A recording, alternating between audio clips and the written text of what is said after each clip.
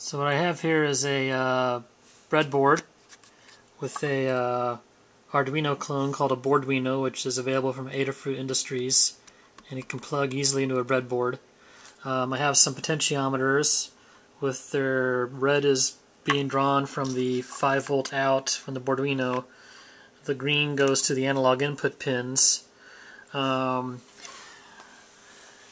This is hooked up to a power supply box that I made from a desktop computer power supply.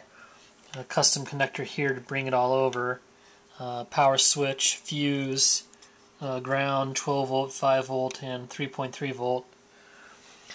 Because the servos draw too much power to go through the 5 volt regulator, I have the 12 volt coming in for the Boarduino, which breaks it down to 5 volt with its power regulator, and I have the 5 volt come in to power the servos. As I said, the potentiometers hook up to the analog input pins, and the digital pins here on the output are going down to these wires here, which used to drive the output. Now, the servos have not been lengthened yet, though they do have pins in them, but the bottom servo reaches so far, so all these are actually hooked up, but I've unplugged these for now because I need to make some extension cables. But I currently have a program that uses these potentiometers to control these servos. It's a little jerky because of inertia issues, but if I turn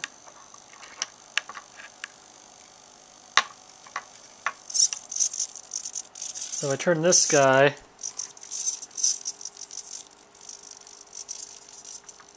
so the bottom servo is a little jerky due to the fact that the arm is long and embraced. It tends to wiggle a little bit. The other ones run smoother.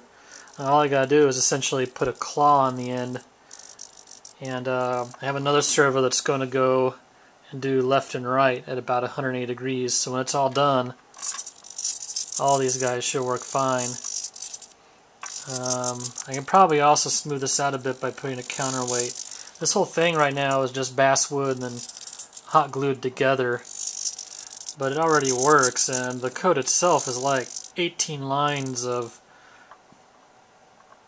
Arduino's, pseudo C/Java-ish dialect.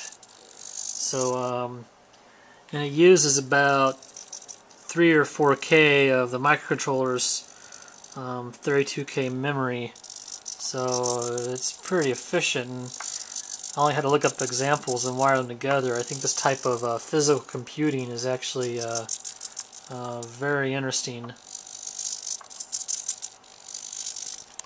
There's a little servo here, he's moving.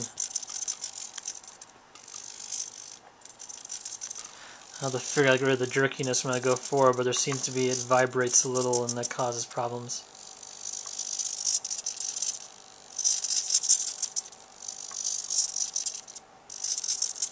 It may also be that the servo down here is slightly underpowered. I got some cheapies to use, and so at least down in the base I may have to get some more powerful ones from a hobby store.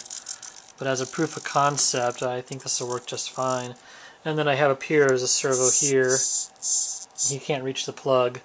And then I have a servo here that eventually I will put into some sort of claw arrangement.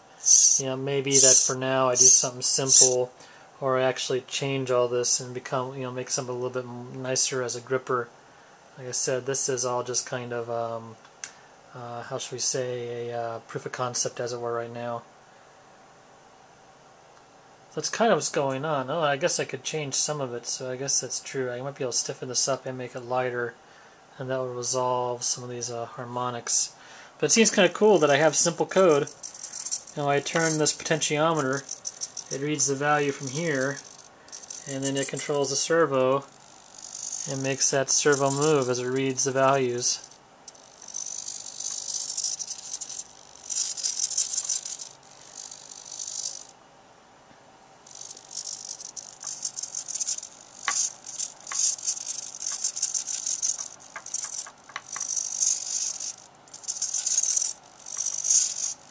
It's pretty neat, though. Computer technology is getting crazier all the time.